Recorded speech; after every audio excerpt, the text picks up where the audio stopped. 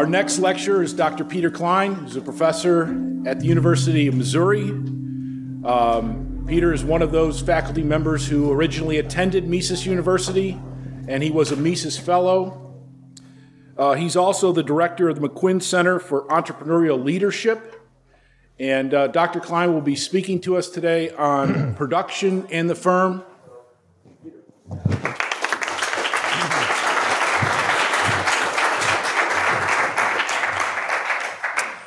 Thank you, Mark. Thanks all of you for being here. I believe Mark mentioned in his introduction on Sunday night that this is the 27th year that we've held the Mises University. And I attended my first Mises University in 1988, and I haven't missed one since. And I think I'm starting to get it now. Each year I understand a little bit more, but I hope that you will get as much out of this week as I got out of my first Mises University and have gotten out of so many Mises Universities since, and certainly hope that we'll see you again many times here at the Institute for this event and other events. This morning I want to talk to you about Austrian production theory. We've learned a little bit about production already from, for example, Professor Hulsmann's lecture on the division of labor, Professor Garrison's remarks on capital, even some of what we heard just in the previous lecture by Joe Salerno on calculation and the role of the entrepreneur. These are all elements of or building blocks towards an robust Austrian approach to production theory and the role of the firm, right? So we're going to talk about producing things, building things, the actions of purposeful individuals in building things. I won't have anything to say about the role of the president in building things. You can discuss that on your own. So what is production, right? Nice definition from Man, Economy, and State by Rothbard. The use by man, Rothbard's writing in the 60s, so you'll forgive the politically incorrect English. The use by man of available elements of his environment as indirect means, as cooperating factors to arrive eventually at a consumer's good that he can use directly to arrive at his end. So those of you who have read Man, Economy, and State may recall that this passage in the context of Rothbard's famous ham sandwich discussion. So he begins the book with a nice, homey example of a consumption good, an important good that's desired by a consumer, a ham sandwich. He talks about the production process for ham sandwiches and so forth. Right. So the idea is, the consumer wishes to satisfy a particular want or need, satisfying his hunger in this particular case.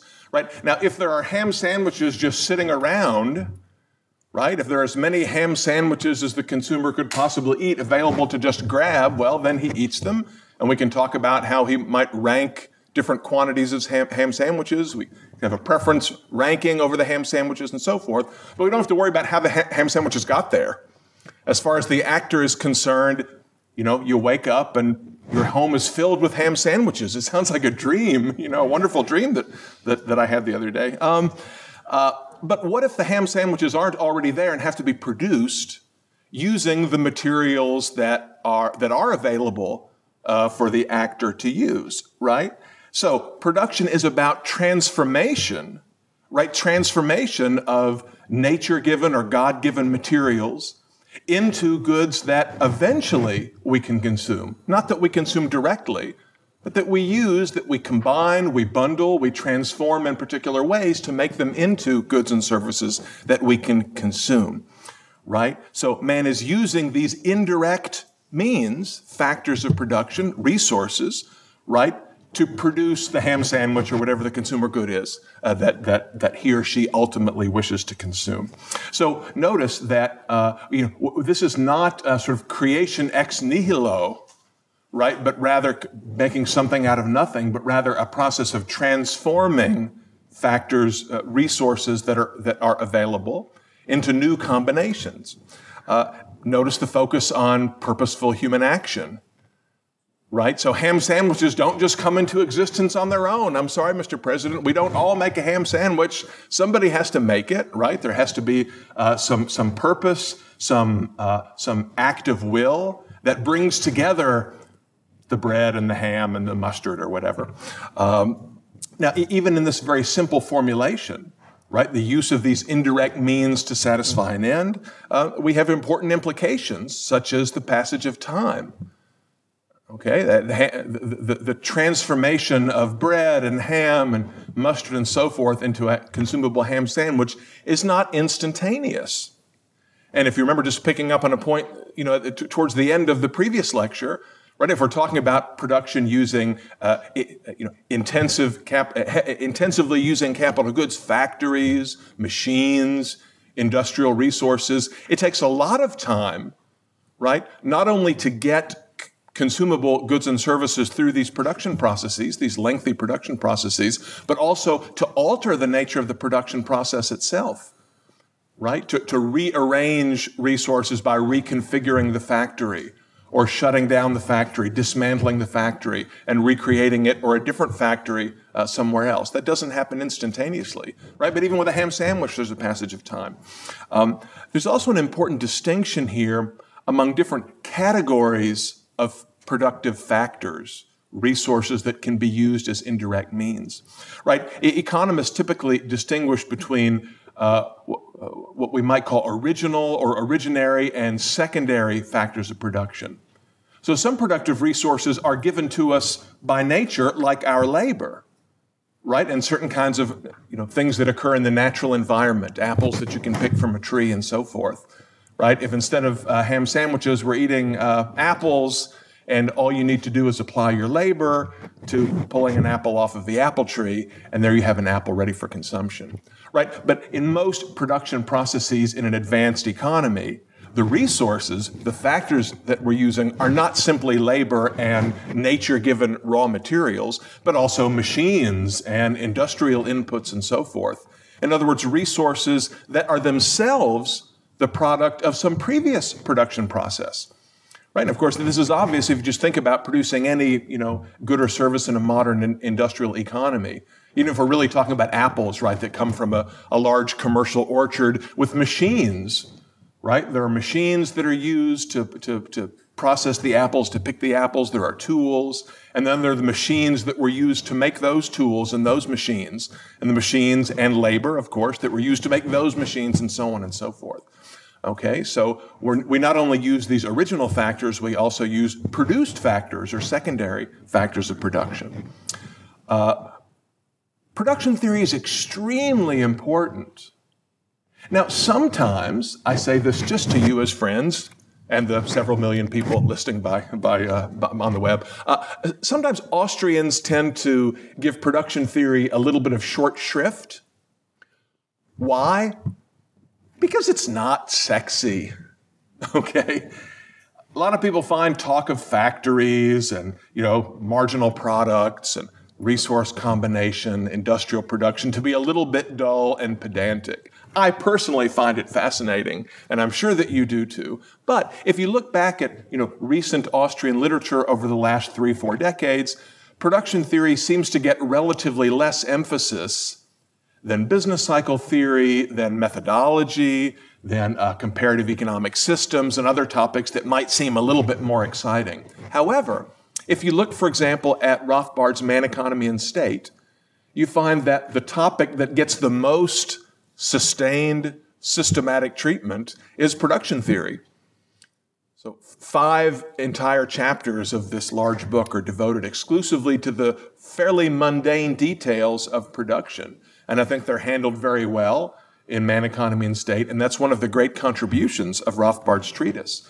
So we certainly want to not assume or take for granted that, production, everybody understands how that works. There aren't many novel insights to be generated. Let's just go on and think about more controversial or exciting stuff. No, in fact, it turns out there are a lot of aspects of production theory that need further development even within the Austrian school. And those of you who are looking for topics for further study, you're interested in writing papers or doing research in the Austrian tradition, I would urge you to look very seriously at issues related to production, the theory of the firm, the theory of the entrepreneur, and the role of the entrepreneur in production. And I think you'll find a lot of opportunities to generate new knowledge.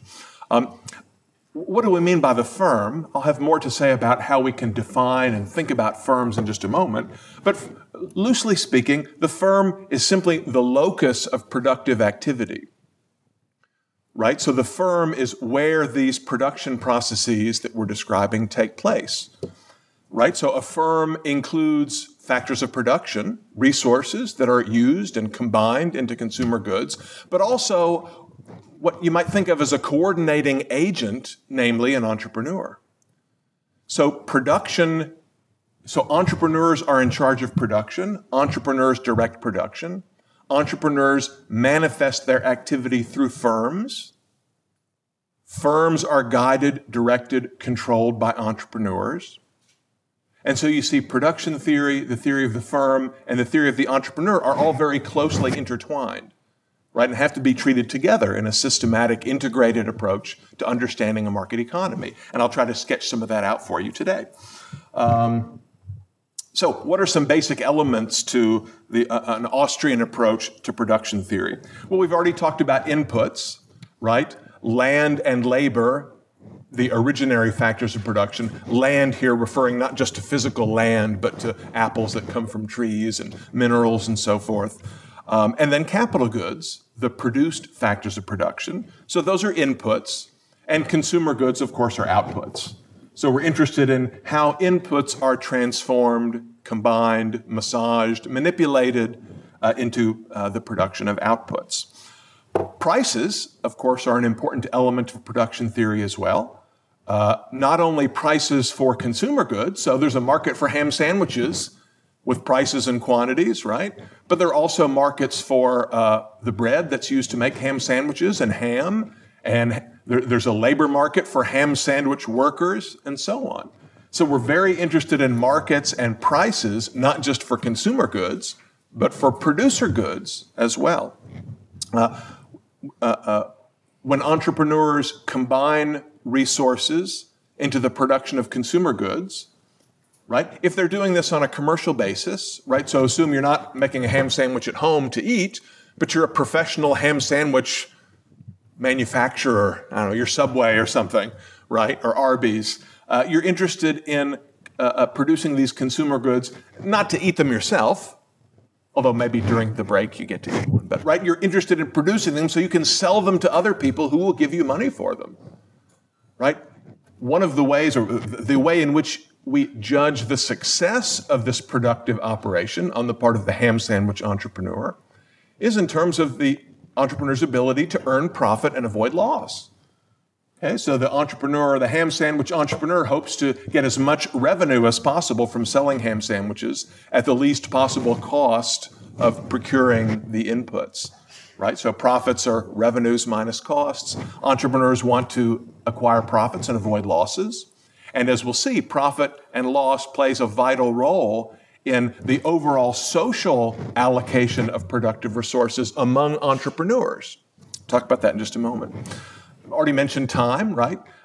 These are what I have in green are elements of production that are more unique to the Austrian tradition as opposed to mainstream economics, right? The role of time, we already discussed, but critically important too is the role of uncertainty, right? Even in the case of the guy making the ham sandwich at home, right? There's a possibility that it might not be good, right? Maybe you don't like it after you've made it and eaten it. Maybe you run out of mustard or something before it's finished and it's a disaster, or you drop it, or some of you might remember the famous scene from one of my favorite movies, Spinal Tap, where the bologna doesn't fit on there's round bologna or round ham and square bread, and it's just a complete disaster, I think is the word that Nigel uses. So, you might be unsuccessful.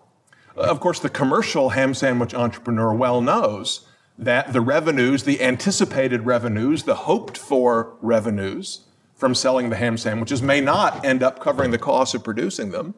and that entrepreneur may earn a loss. So at the moment that the actor begins the process of acquiring the resources and combining them, whether the end result will be successful, whether the consumer good will satisfy the consumer's need, whether it will generate enough income to cover expenditures for the entrepreneur, these things are not known, right? So production inherently implies uncertainty. There's uncertainty about the degree to which the end of production will satisfy the goal that production was aimed at, okay? The agent coordinating the production process in the commercial context is the entrepreneur. And the entrepreneur employs the technique that Professor Salerno described in great detail in the previous lecture, economic calculation, right? So it's only in a monetary economy with profits and losses measured in money that production with a large number of heterogeneous factors and so on is possible, right? So efficient production, a wise use of resources to produce consumer goods, except in the simplest cases of Robinson Crusoe on his island, right, is only feasible in an economy with money and money prices, such that the entrepreneur can calculate, as Professor Salerno described in the last lecture. Okay? The general approach that we take, excuse me,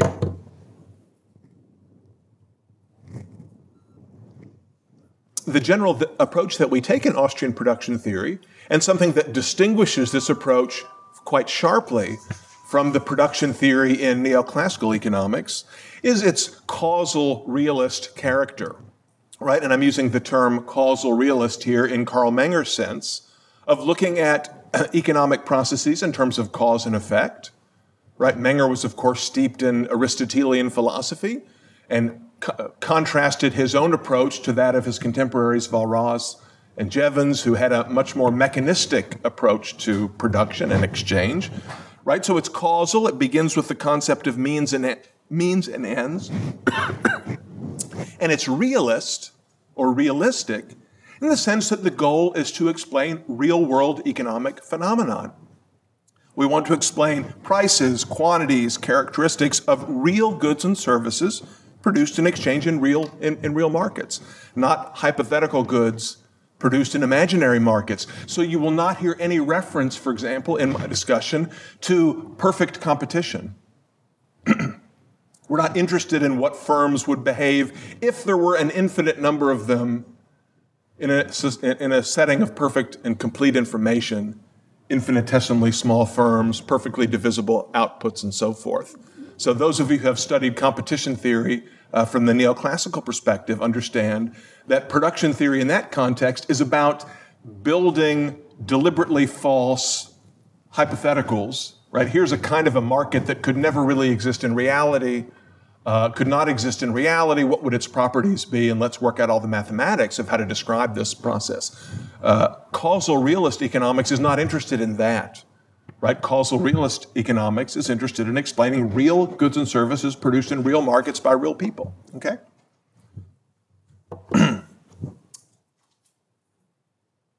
I'm sorry, in the interest of time, I have some remarks on some critique of neoclassical theory, but I intended to skip it. I meant to take out the slide, sorry. So let's, a primer on some of the key concepts from production theory. I'm drawing on Menger, Bombaverk, Mises, and Hayek, as well as, in particular, the chapters I mentioned in Rothbard's Man, Economy, and State. Also, a somewhat neglected book on Austrian production theory, it's very important for Austrian production theory, is Ludwig Lachmann's book from 1952, Capital and Its Structure. The key issues that we're interested in are ideas about the structure of production, which were already discussed by Professor Garrison and others, right? This notion of higher order and lower order goods as the taxonomy was developed by Menger, the notion of describing the production process as a triangle, right? The famous Hayekian triangle that you see illustrated on the Mises University t-shirt. Does anybody have the t-shirt on right now? Right, that's a key element of this approach to production. We'll talk a little bit about that, talk a little bit about the pricing of factors, right? What determines the price of ham, the price of bread, the price of ham sandwich worker labor, and so forth. Use that to understand how costs are seen from the point of view of the entrepreneur, and then how the entrepreneur uses this information in pursuit of profit and avoidance and in the attempt to avoid loss. Okay? So let's talk a little bit about pricing of factors. Right, first of all, remember what we mean by factors here is land and labor. And of course, labor includes not just manual labor, blue-collar labor, but management is a kind of labor as well, right? And of course, capital goods, produced means of production.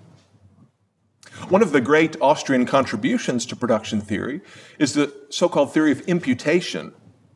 Imputation, right? The imputation theory deals with the manner in which consumer valuations for lower order goods, in other words, the things that we consume directly, are imputed through the production process, through entrepreneurial behavior, back up to the higher order goods that are used to produce them.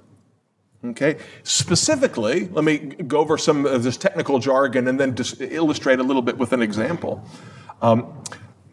The prices of factors that are rented in factor markets. Okay, well, first of all, why do I say rented? Well, again, think about hiring labor, right? From the point of view of an entrepreneur, the entrepreneur does not buy a worker, right? You don't buy the worker. Rather, what you do is you rent the labor services of the worker. I will pay you so many dollars per hour or per day or per week in exchange for you providing these services, right? Just like you can rent a car, you can rent an apartment, you can rent industrial machines and so forth. Now, for some factors of production, like machines and buildings, you can not only rent them from an owner, you can actually buy them outright. Of course, you can't do that with labor in a free society, right? What determines the prices that will be paid for the rental use of factors of production? What determines wages? Right? What determines the rental price on a machine? What determines the rent of, for the land on which a factory sits? The Austrians pointed out that these rental prices will tend to equal what Rothbard calls their discounted marginal revenue products. Their discounted marginal revenue products. What's a marginal revenue product? Well, the marginal revenue product of a resource, a factor, of an input, is given by taking the amount of output that factor can produce in a given amount of time and multiplying that by the price at which that output is sold. Okay, so the marginal revenue product of a unit of labor to produce ham sandwiches, right? If 1 hour's worth of labor can produce, 10 ham sandwiches, and then each of those ham sandwiches sells for $1 each, right? Then the amount of revenue generated from 1 hour's worth of that labor is, difficult math, $10, right? So who says Austrians aren't good at math, right?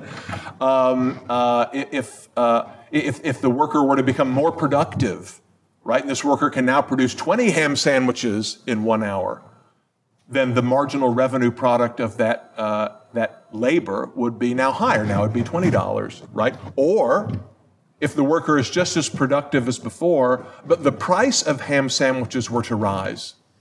Suppose that consumers increase their demands for ham sandwiches and the price rises from $1 to $1.50, right? Then that same worker who produces 10 ham sandwiches per hour, that labor is now worth not $10, right, but $15. The amount of ham sandwiches produced times the price at which the ham sandwiches can be sold. That's the marginal revenue product of a unit of an input, the amount of additional revenue generated by combining that input with the other inputs that are used to produce this particular output. Okay? Now, since production takes place through time, and we've already learned about the role of time preference and discounting, right? If the entrepreneur has to pay the labor in advance and only gets the receipts from the sale of the output in the future, right, then the amount that's paid to the factor will be discounted according to time preference, according to the interest rate. Okay, in the case of the ham sandwich, the discount might be relatively unimportant if the ham sandwich is produced right on the spot and sold right then. Okay, but if I'm purchasing materials to build automobiles, I have to hire labor, I have to rent factors and so forth now to sell automobiles that will only be ready for sale in 6 months. Then the amount that I pay for my factors will be discounted a noticeable amount, right, over the price relative to the price of the automobiles once they're produced. A lot of production processes, of course, are very lengthy. I've been reading some fascinating book that I've recently blogged about on. I'm very interested in the movie industry, so the economics of cinema, the production of cinema and other kinds of creative art, but cinema in particular. It's a great book about Terry Gilliam's movie Brazil. Most of you have probably seen Brazil. Of course, you young Austrians have probably seen all the great dystopian movies and read all the books, but Brazil, of course, is one of the classics. But there was a huge battle between the director, Terry Gilliam, and the studio over the final edit and the production of the movie, and it sort of dragged on and on. I mean, to make a major film, of course, it takes 2, 3, can easily take even 4 years from, kind of signing the initial contracts, making the advance payments to the director and starting to hire the technical crew and the actors. By the time you can sell even one movie ticket, right? For a blockbuster, it's definitely 2 years, 3 years in the future. Okay? So discounting plays a very important role when there's a substantial amount of time involved in production. There are some exceptions to the principle that rental prices are equal to discounted marginal revenue products.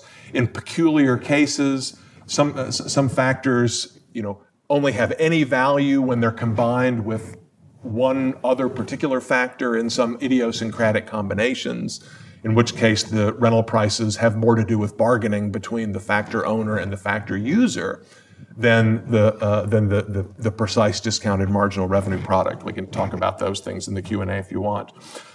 Now, for factors that you can buy outright, like a machine or a piece of land, the purchase price, right, will be simply equal to the discounted value of the expected future stream of rental prices. Okay, so if you have land and I rent the land for you at, paying $100 a week, you might be willing to sell me that piece of land for the present discounted value of a stream of $100 a week for, what we project to be the expected life of that useful asset. And like I said, of course, you can't do that with labor.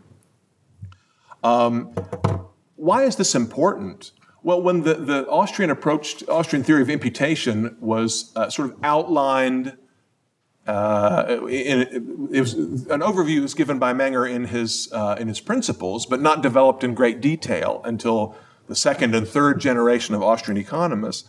But this was actually quite a radical way of understanding the relationships between costs and prices.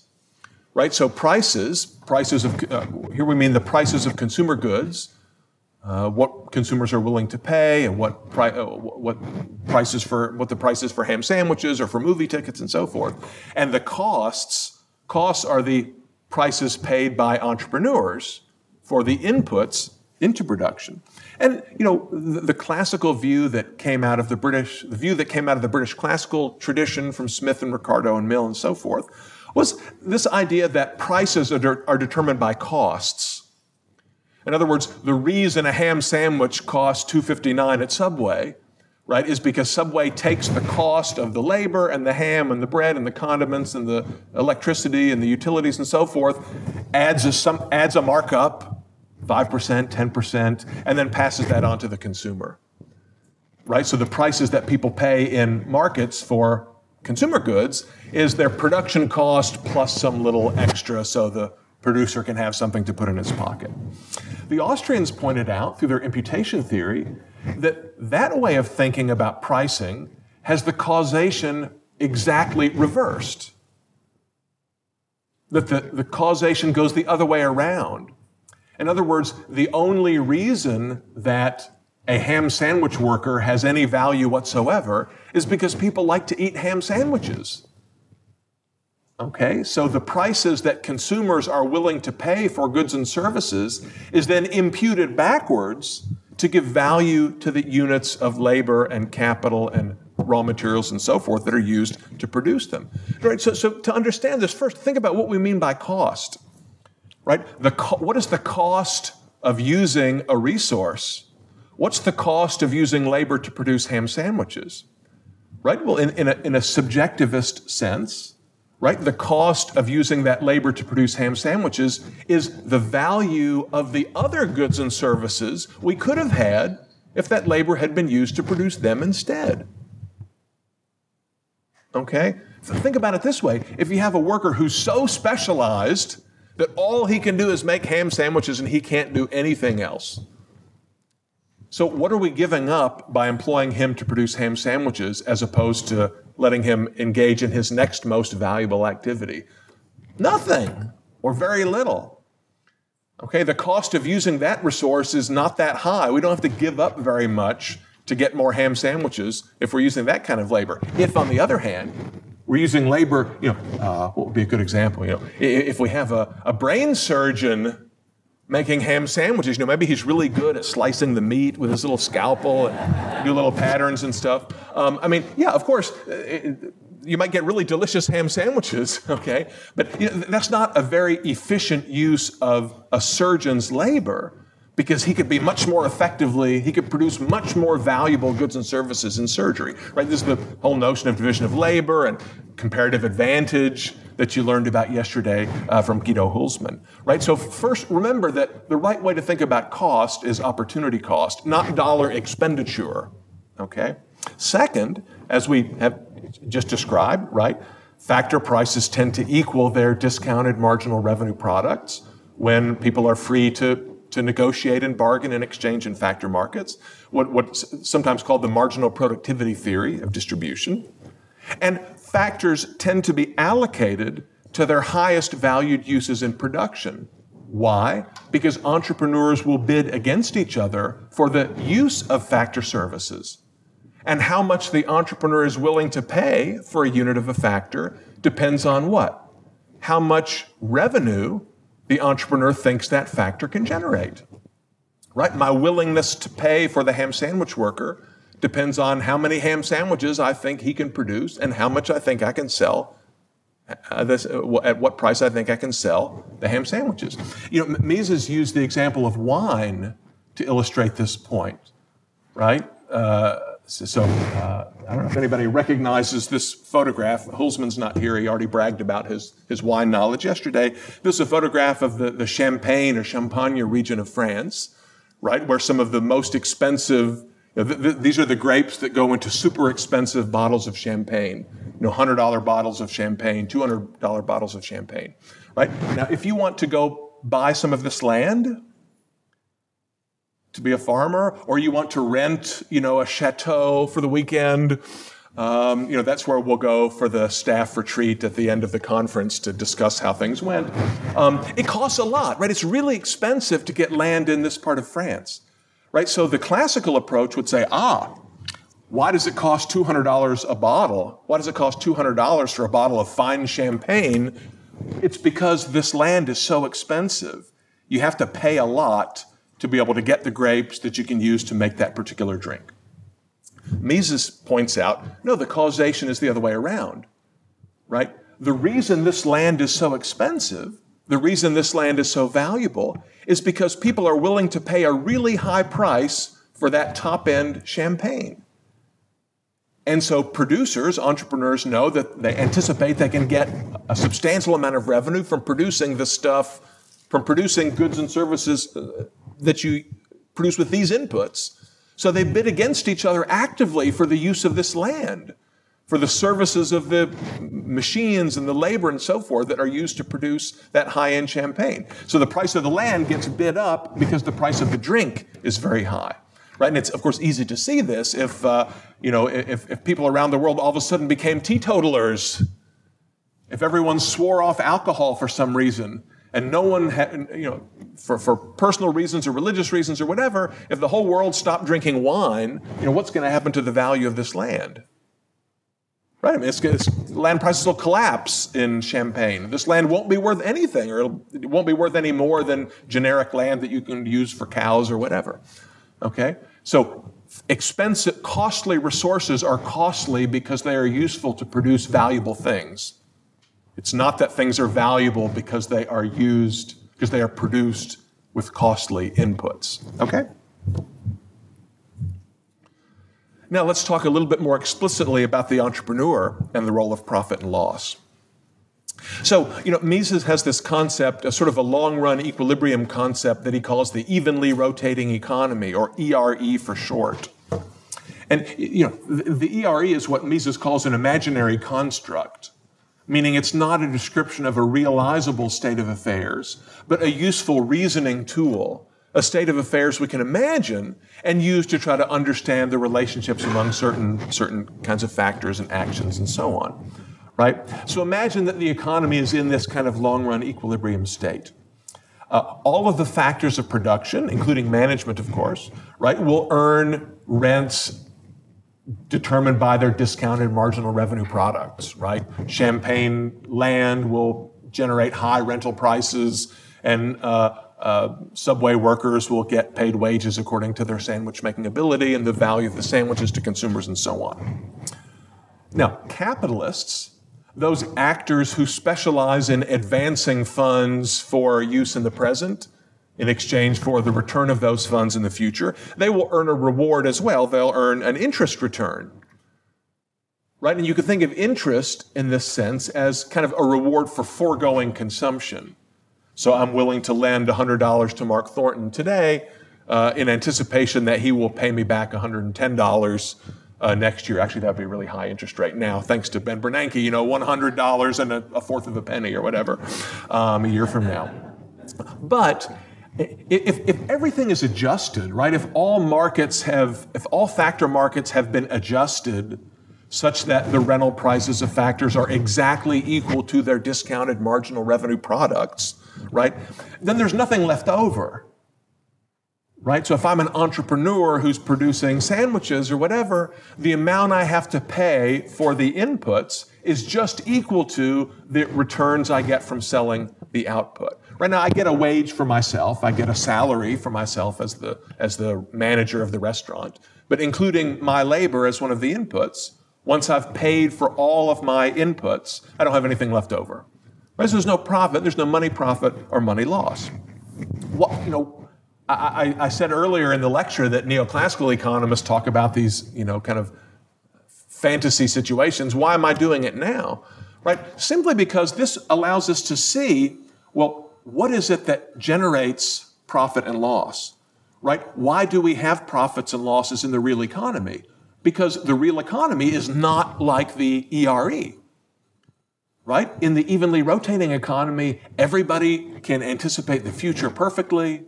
Entrepreneurs know exactly what consumers, how much they'll be willing to pay, what the money supply is going to be, macroeconomic conditions, whatever, right? Entrepreneurs can perfectly anticipate their future revenues, and so they know exactly what to pay for factors of production, discounted as appropriate, right?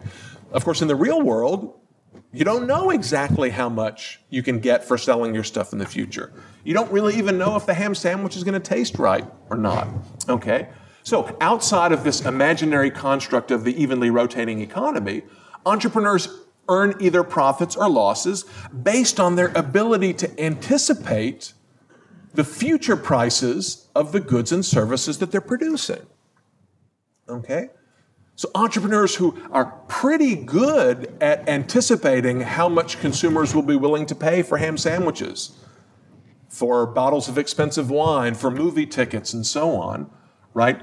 They will be able to acquire factors of production. They'll be able to bid factors of production away from other entrepreneurs whose ability to anticipate the future is not as good. Why?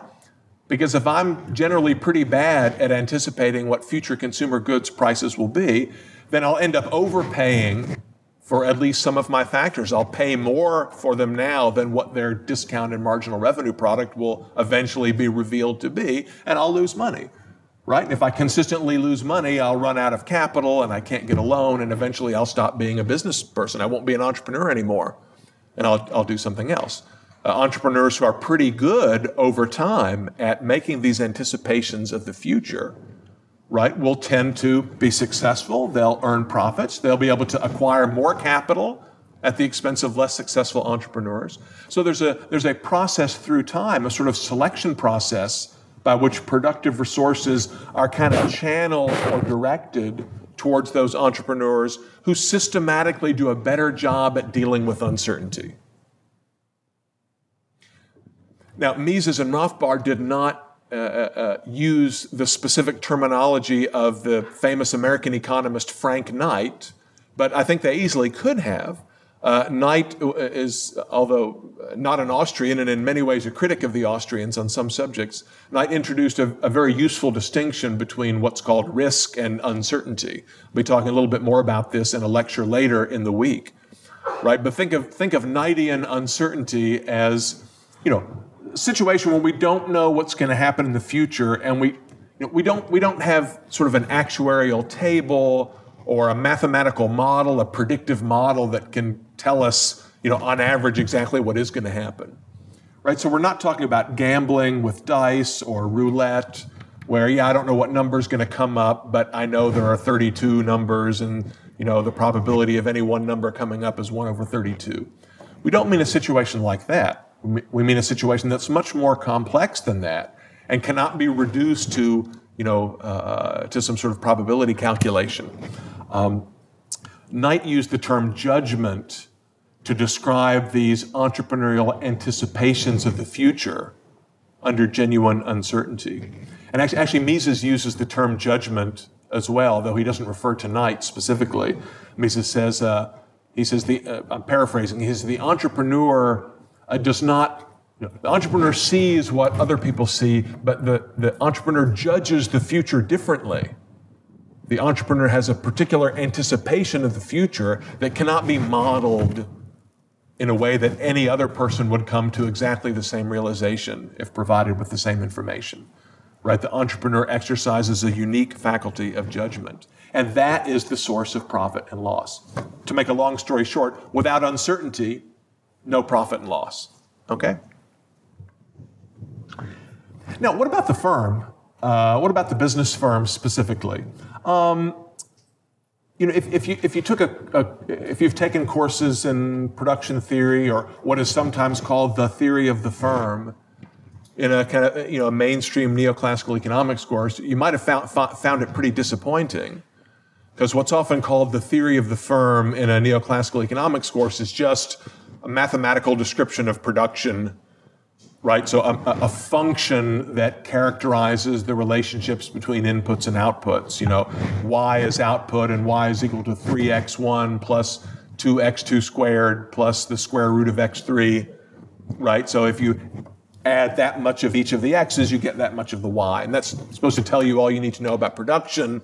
You can generate different cost curves and so on from doing that. I think that's a very peculiar way to think about firms, and it's been criticized on a number of different grounds, right? For example, that it doesn't, put it this way, at best, that kind of approach is sort of, a description of a production process, but it doesn't tell you anything about how that production process is organized, governed, managed, and most importantly, owned.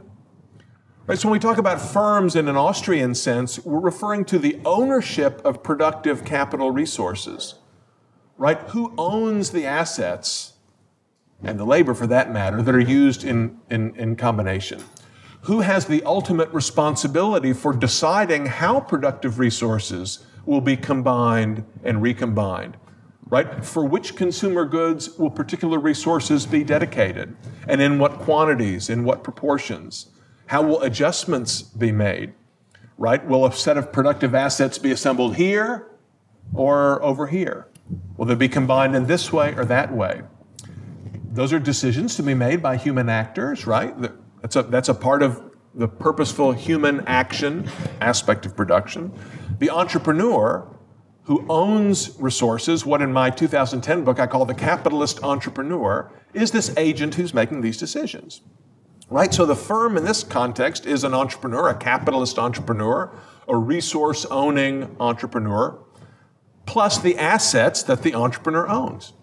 Okay, and of course the entrepreneur could be a team, it could be a group, a partnership, a corporation, right? It could be a set of capitalist entrepreneurs pooling resources and deciding collectively how they want their resources to be used, right? This is what we mean by a firm. So when we say that General Motors is a firm, or Microsoft is a firm, or whatever is a firm, we're referring to the key decision makers, those who possess ultimate responsibility over the use of the productive resources, and those productive resources over which these agents have authority. Okay? And I use the word authority very carefully and deliberately. The idea is that ownership of a productive resource conveys some decision rights over how that resource will be used, right? So there is, in a sense, hierarchy within a firm. Okay, and notice, I'm talking, this is even in a purely free market context, right? I mean, a voluntary hierarchy, right, by which a resource owner and, say, a provider of labor services who does not own resources get together and agree, contract, strike a deal. Okay, I will hire you to work on my machine under these conditions, and I'll pay you this much. And you agree to take some direction from me over how this machine will be used in particular circumstances. Right? Notice that providing direction is absolutely necessary under conditions of uncertainty. But if there's no uncertainty, we could just say, well, you will do exactly these things, and I'll pay you this much. And you can decide right now if you agree to that, or you can walk away. Right? But if there's uncertainty, then we cannot specify every task in detail that the provider of labor services will be required to perform to be combined with this capital asset, because circumstances may arise that we didn't anticipate.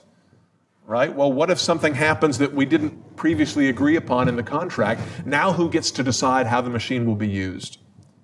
Well, that's the definition of ownership, right? The resource owner is the one who gets to decide how the resource will be used in circumstances that were not previously specified in some kind of explicit agreement. Okay. And going back to the concept of the production process or the production function, notice that there's no one-to-one relationship between a firm in this ownership sense and a production process or a production function, meaning that a single firm can own multiple production processes. Apple Computer, there's a production process for making iPhones and for making iPods and iPads. There's a production process for producing the iTunes, services as a store. There's a production process for making Apple software and so on. And Apple's really even not that diversified a company.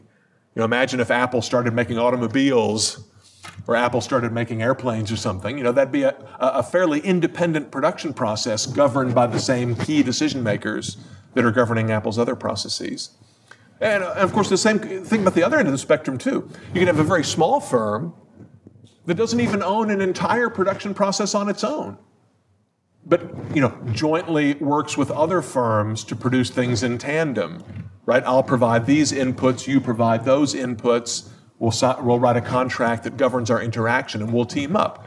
A joint venture, for example, or a coalition, or a diffused network, like if you want to think of Wikipedia as a firm, okay, you can imagine that lots of individual writers and authors and editors and so forth are pooling their services to produce the output of Wikipedia. There's no one firm that controls that process. In other words, there's not much of a relationship between the production function and the firm in terms of ownership of assets, while in a typical intermediate level microeconomics text, in the neoclassical tradition, the firm is simply that production function and nothing else. Okay.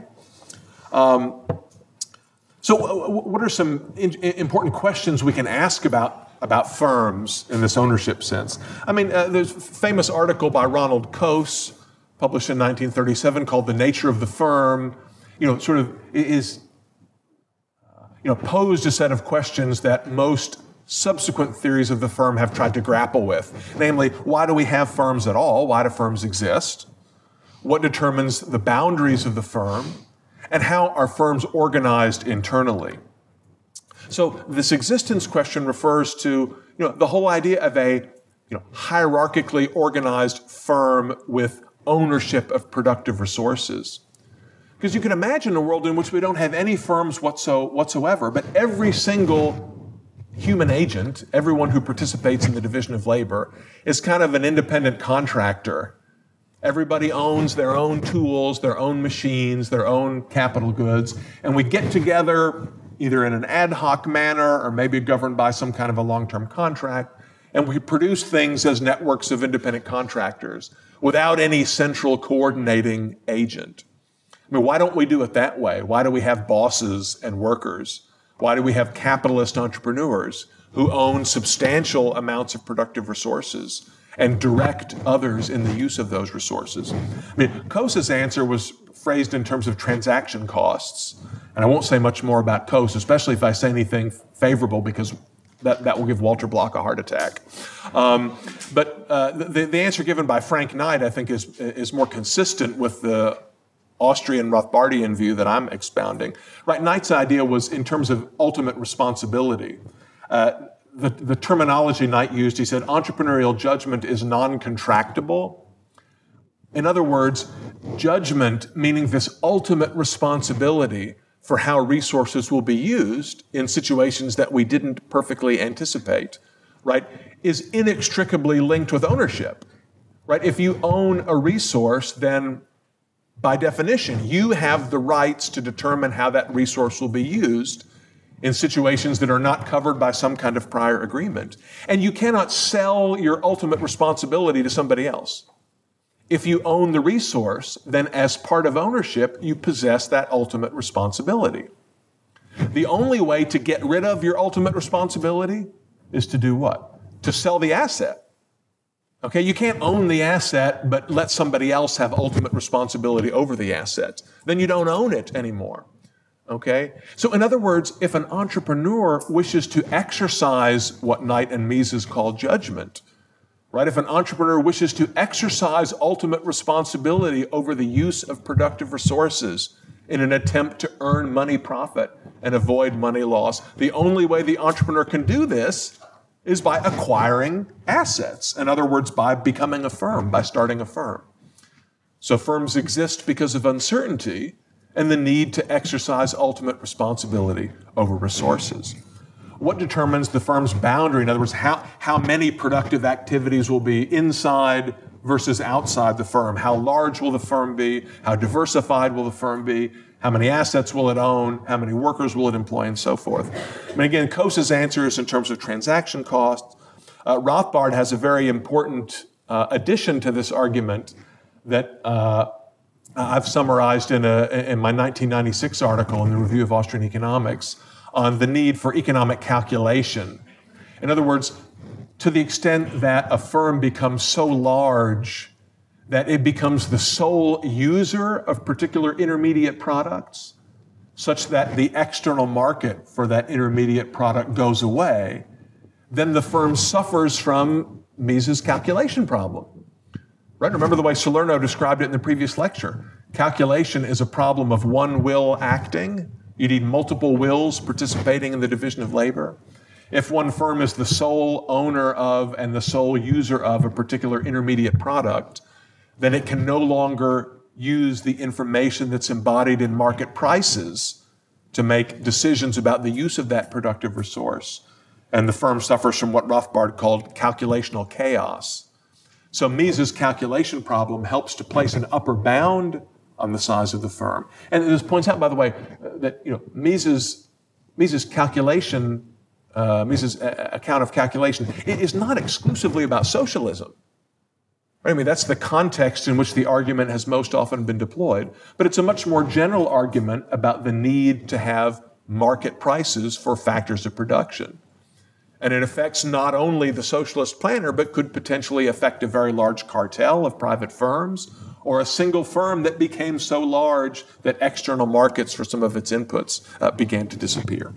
And I've done some work. In fact, if you care to spend, I think, $20 on my newest book, which you can find in the bookstore, co-authored with Nikolai Voss, called Organizing Economic Judgment. You can see it downstairs. It's red. It's very pretty.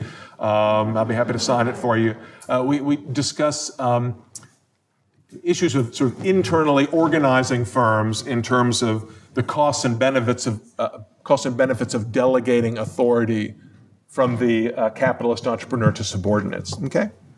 I have a little slide on Rothbard, but I'll let you read about it in the article, in the 1996 article. Now, I just should point out, as an aside, that the view of the firm that I have been describing for you in the last several minutes is not the only approach to the firm that one finds in the Austrian literature.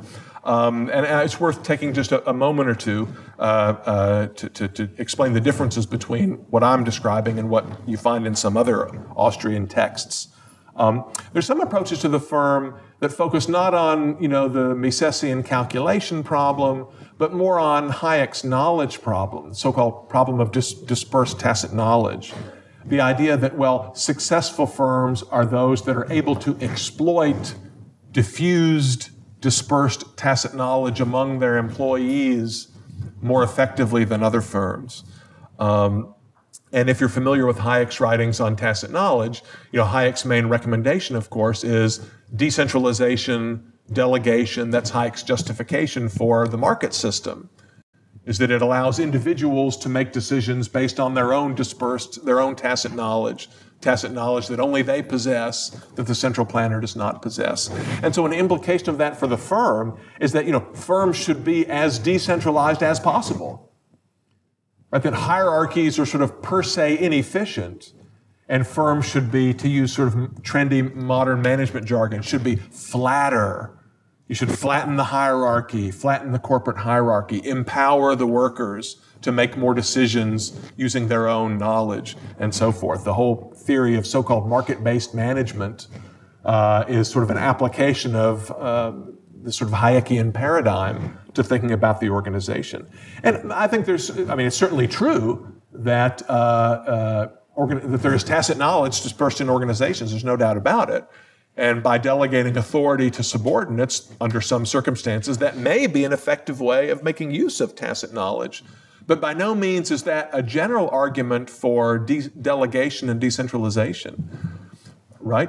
Why? Because there is value to central coordination in a private free market context.